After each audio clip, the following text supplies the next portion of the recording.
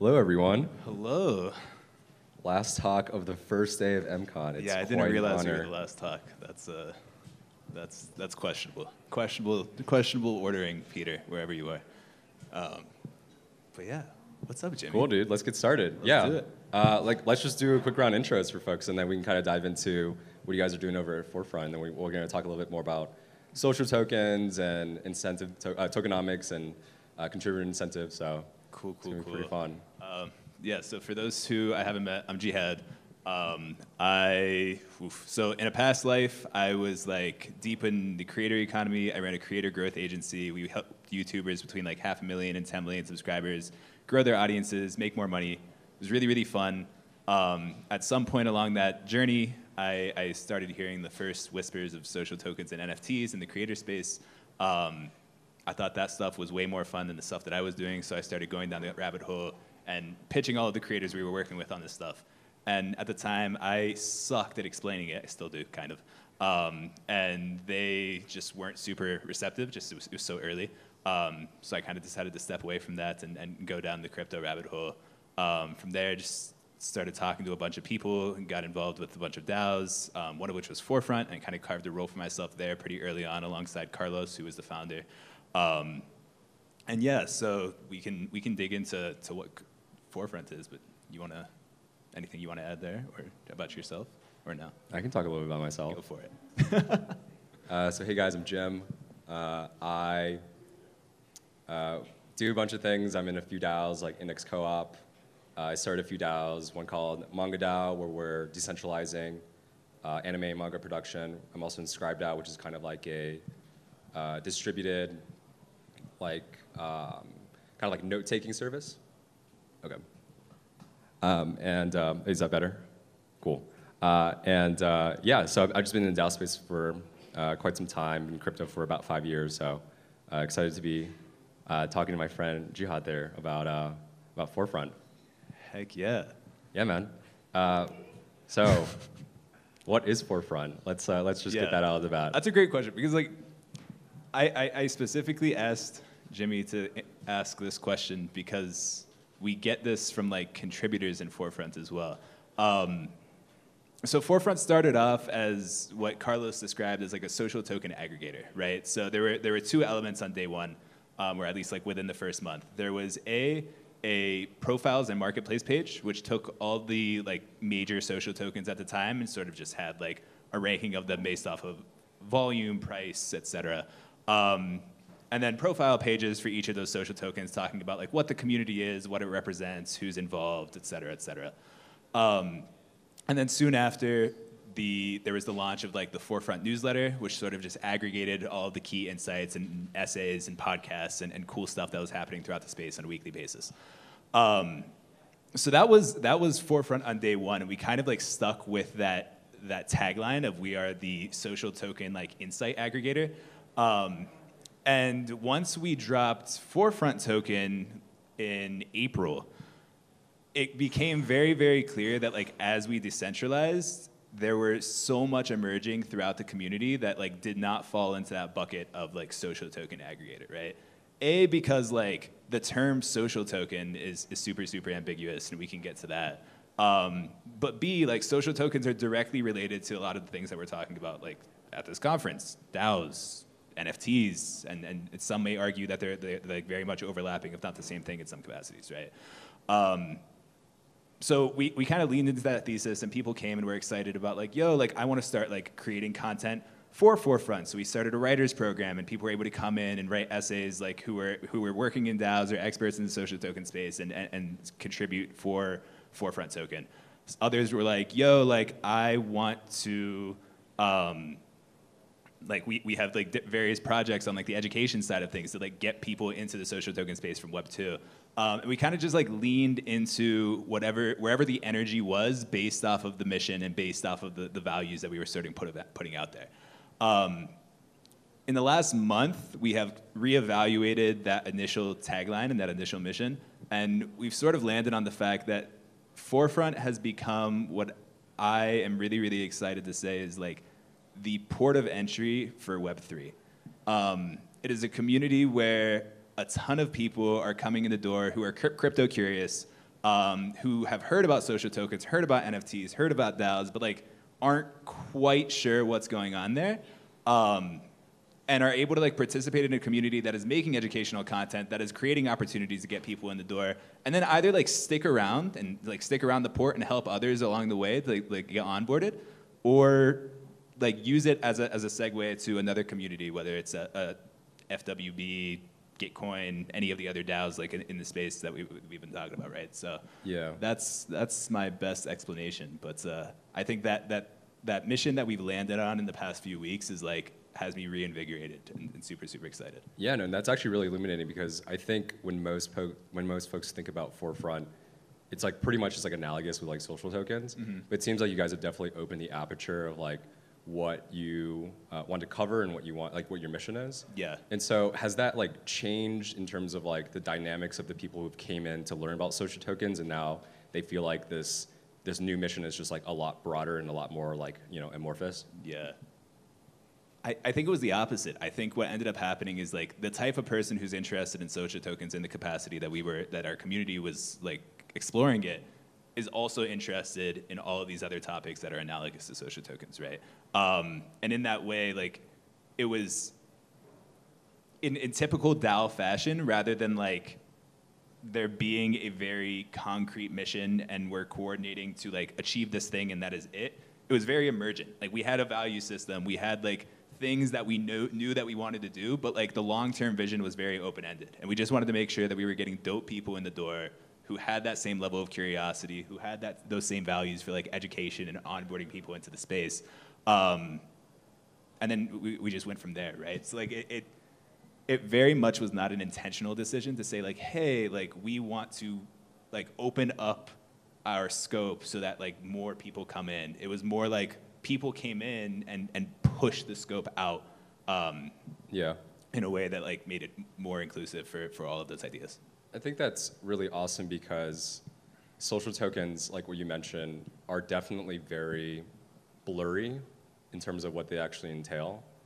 And it's awesome that like you're again like opening that aperture, right? And so now that you have this new vision, like what is in your mind like a good end state for Forefront? Is it like a education hub? Is it like a media company? I feel like what we've learned is that if we try to come up with an end state, we're doing the DAO an injustice, right? Like the goal here is not to come up with an end state. The goal here is not to say like Forefront is going to be X in 3 years' time, and we are going to like hit these KPIs. I think the goal is like, as we are experimenting, as we are working on projects, and as we are like working in line with the mission and values that we've set, we just continue to like keep an eye on like where things are going naturally, and then we just double down on those things that keep the community excited, right? Like we're trying our best to keep the community excitement as like the number one thing that is guiding what we are doing on a regular basis. And that might mean that like in 2 years' time, maybe the Forefront newsletter is no longer a thing, right? Even though that's like the number one thing that's getting people in the door right now, maybe that's no longer the thing that like A, the community is excited about, and B, is like achieving the goals that are in line with our mission of like onboarding people into the social token and DAO space, right? It might be that like it's cohort-based courses or something like that. I don't know, that are the route that A, the community is excited about, and B, that are actually valuable, right? So in that way, we're definitely leaning on this more emergent mission. And I also think, like, I was having a conversation yesterday with somebody around this idea of like, is it really a DAO if you set the vision from day one and then like person 100 who joins the DAO kind of just has to like go with it, right? Like, do you really have ownership of the organization if the vision was already set and you kind of just came in and you were like, yo, like, I'm in line with this vision, let's do it, right? Like, yeah, that's cool, but I think what's cooler is like getting to come in, whether you're member 1, 100, or 1,000, and having like the same level of influence over what can happen in the organization, right? And obviously, like, as the DAO grows, there are, like, you as an individual have, like, proportionally less influence, right? But, like, you still have the same amounts of opportunity to, like, influence and change the DAO in your vision as everybody else does, right? Yeah. And so, first of all, this is like blowing my mind, which is like super awesome. You have to have a really good finger in the pulse of what your community members want, because to your point, you want to be flexible about what the contributors want to see from the DAO, right? And to your point, like being a contributor is more than just doing something. It's resonating with, or it's reshaping and co-creating the vision of what you want to achieve, which is really cool. I know your involvement in Forefront has a lot to do with like community involvement, member activation. Like, what are ways that you like personally like keep your finger on the pulse of like what the contributors want? Yeah. So there's like some tactical things we've done and some things that like I just try to do on a regular basis. Like one tactical thing is like we started a community tea time, and it's like every Tuesday, and we just hop on Discord and like the voice chat. And we just vibe. Like for like 10 minutes, there's like guild updates. So we have 3 guilds in Forefront. We have the Writers Guild, the Culture Guild, and the Growth Guild. And they all kind of like serve like core functions and like do their best to like decentralize those functions across the community. But after those 10 minutes where people kind of like give their updates and say, hey, this is what's happened this week, we just talk about like, what are we excited about? What happened this week, like more broadly across the DAO? Like, what are people excited about in the space? Like, what are projects that people are working on, maybe independent of Forefront, and how can Forefront sort of get involved? Like, where is their alignment? Where is there like an intersection in the Venn diagram, right? And those conversations, like, at first we tried to have an agenda. Like the first 2 or 3 times that we did this, we said we're going to talk about X, and then we're going to talk about Y, and then we're going to talk about Z. And those conversations sucked. Like they were trash. Nobody was talking. Like there was absolutely zero excitement. People would like drop off the call after 15 minutes. It was really, really bad. And then once we landed on that model of like, we're gonna do guild updates so that everybody's on the same page as what's been happening, and then we're just gonna vibe. Like that allows us to really keep a pulse on like what people are actually excited about, not what they feel that they have to say because they're on a Forefront call, right? And in that way, like, we've learned a ton about like what internally people are excited about working on. Like the other day, Rafa wrote a really dope article on like what we call contributor zones, which is the way that we're thinking about contribution within like the Forefront DAO. And we mentioned it as like something that happened in like during that week, during the recap. And like that's not something I would have thought to put on the agenda, but during the tea time, people were like, we want to talk about that essay that Forefront just put out because we think it's like really, really important to like the future of how we're thinking about like the structure of the DAO, right? And that became like a half-an-hour conversation, and it was really, really valuable, and we learned a ton, and we learned a ton about how the community was thinking about that thing, despite the fact that that wasn't an essay that was published outside of the community. That was like from the community, but like not everybody got the chance to like give their input on that particular topic yet. So like, I'm rambling, but it's things like that. And then there's other ways that we're keeping a pulse. Like in our onboarding process, we do our best to have like one-on-ones with every single person who is getting onboarded. That's really slow, and we're probably going to change that soon. But like figuring out a way that there's like a human connection in every single onboarding process that isn't just like, yo, we're gonna get 30 people on a call and talk to them about Forefront. Like that is valuable. We're definitely going to do that. I think like the cohort-based onboarding, but like there also needs to be that personal connection. Like it's a lot easier to get involved and like voice your opinion when you have that one person that you can go to that's like, hey, I want to talk about X, or Y isn't sitting right with me. Like we should, but I don't want to voice it to the entire community yet, right? So little things like that. Yeah, to your last point, like there's been all this conversation around like, oh, like do DAOs scale, especially in regards to onboarding. Yeah, I'm getting some laughter.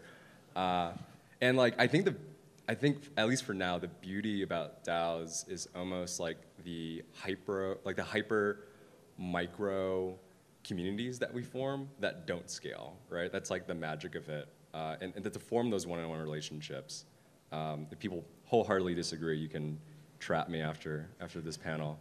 Would you agree with that statement, or like are you thinking about ways that, you know, when Forefront is, you know, 20, 50, 100, you know, like 100,000 contributors, like do you want to keep that kind of like micro like feel to it, the one-on-one relationships, or is it going to change? Yeah, so I have this thesis, I'll call it, that like most people are using social tokens wrong, like most, including Forefront right now. We are using a social token. Like we are using a social token as an internal coordination mechanism for the people that are in like the Forefront Discord, right? And we're calling that a DAO. And like whatever your definition of DAO is, we can fight about that later. But like, we basically like have an organization and then we like plot the token on top of it. I think that's like the reason there's so much debate around like, are ERC20s valuable? Like, should we actually have social tokens? Maybe we should just have NFTs, yada, yada, yada, is because like most people are doing that and like using social tokens wrong. I think where Forefront is trying to go, and where I hope most DAOs go, is you have like a core pod, squad, whatever you want to call it, that is sort of like setting the mission, setting the vision, and like maintaining like the core elements of the DAO. So like in Forefront's case right now, that would be like the newsletter, the Forefront product, the marketplace, and all that stuff. And like there's a team that's kind of working on all of that. And then everything else that's happening in Forefront right now is still like somewhat centralized. Like right now, if you wanted to spin up a project on Forefront, have a proposal, like you have to do that within the Writers Guild. There's a little bit of bureaucracy there just because like we're trying to keep like a quality bar high. But like at the same time, we want to enable everybody to be able to work on this project whenever they want. All of that is to say, I think there's a world in which what ends up happening is like Forefront is a token that has like a core set of values attached to it and like a core mission attached to it. And people can use the Forefront token as a coordination mechanism, like permissionlessly. Like they could say like, yo, like I think this project is like related to Forefront's mission, and I'm going to use Forefront token as a means of like coordinating with like other members of this ecosystem that are also using Forefront token because they're coordinating with the mission. And they might not be in the same Discord, and they might not be, like they might not have had contact with like the quote unquote core Forefront team, but by nature of using the token, they're coordinating towards a core set of values like within like a broader community. Gotcha. Right? That's very vague, ambiguous. Who knows what like the practical application of that will look like? But they were just talking on stage about like these like smaller sub-DAOs and how like the coordination between like smaller sub-DAOs is probably going to be the way to go. And I would take that one step further as to say like the DAO is really just like a bunch of these little pods coordinating around the social token, and the social token embedded within the social token is like a core set of values and a mission. And like that entire ecosystem, which may overlap with other ecosystems, of like sub-DAOs or small pods or squads that are coordinating around the token, that's the DAO. That DAO doesn't necessarily need to live within the same Discord. It doesn't need to live within the same Telegram, whatever it may be. But like that's what I would define as the DAO, right? We're not there yet, but that's where I think Forefront is headed, and that's where I hope the space is headed at large. Yeah. So, just so I'm playing it back and fully understanding this, you're saying that social tokens are kind of like some sort of like economic primitive for folks to align towards a set of values, as opposed to right now, it's more related to like the brand of a particular organization and their like internal microeconomy. Is that right? Yeah. Okay. Yeah, I think that's like rather than, I guess what I'm trying to say is like rather than like a core team or like a set of core contributors, rather than that being like the locus of control for like the broader organization that we call the DAO, I think the token itself is the locus of control, right? Like there's a core set of values that's put out, and there's the token. And then everything else kind of like coalesces around this thing, right? So yeah, I'm bullish on Forefront, and I am excited to continue working on Forefront because I think that is the direction that will go. And like I think what will happen first is like it'll happen at the guild level. Like right now, like on a day-to-day, my job for Forefront is like running the Writers Guild, right? So like heading into season 2, one thing that I'm thinking about is how can we just completely like kill the process, kill in a good way, not a bad way, like not get rid of. Good kill. Good kill. But how can we like really nail the process for like the writers program so that we can crank those essays out and the newsletter, and then just treat everything else as an experiment? And I could say like, yo, Rafa and Chase, you have a project proposal, throw it up on the forum, we'll get approval, you get a budget, run with it, right? And then you have like weekly check-ins with like the guild at large just to see like how you're doing, right? Like that's the level of like distributed work that we want. And then if like at some point we're like, yo, this is really, really consistent output, this has become like a core part of what Forefront is doing, we can kind of like bring that into the locus of control of like the guild, right? Yeah. And I think that's step one towards like that decentralization process. And you're saying right now the guild is very much like, for lack of a better term, like top down, right? Yeah. It's like there's a high, like there's like some sort of like quality bar. Yeah. That is. At the end of the day, in the guild, like arbitrary. everything goes to like through like me and like the core contributors of the Writers Guild, right? Like I can say like, we don't want to do this project. And it, not necessarily because it doesn't align with the values. I could just say like, I don't think this is something we should work on, right? Yeah. I want to get to the point where I can't say that. Like as long as it aligns with the values, like the community can vote on it and bam, go for it. And then like that's an experiment that like would run within like the locus of control of Forefront. Gotcha. I want to table that for a sec and revisit something you said like 72, now 3 seconds ago.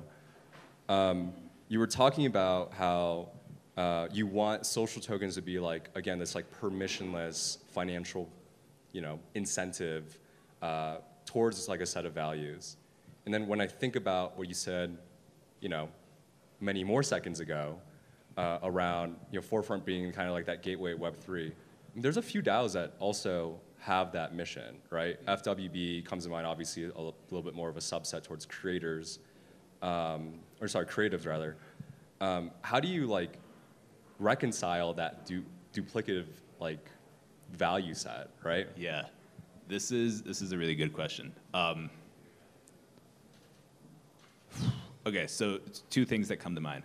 First of all, I think we should be thinking about like the broader ecosystem as very flat.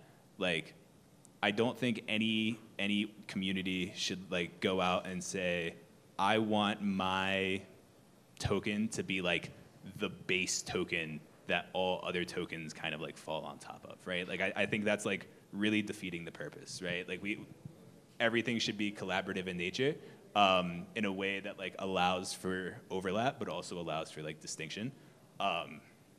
So like that's like principle number one.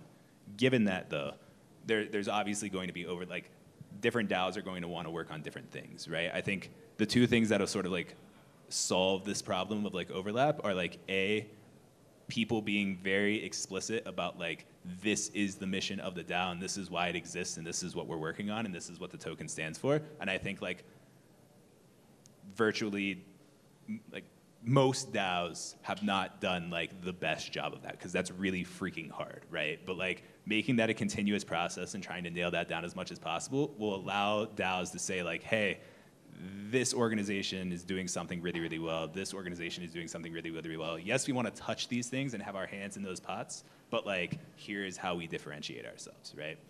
The second thing though is like, I think,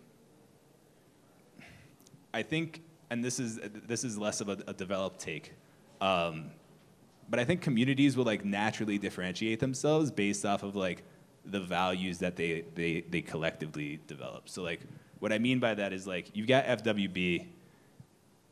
By nature of FWB and like the people in FWB interacting with each other on a regular basis and like working towards like their collective missions, like that's a very emergent process that like will inevitably lead to a very unique culture and set of values that FWB stands for that no other DAO can stand for because no other DAO has that exact same set of like experiences in the community that led to that point, right?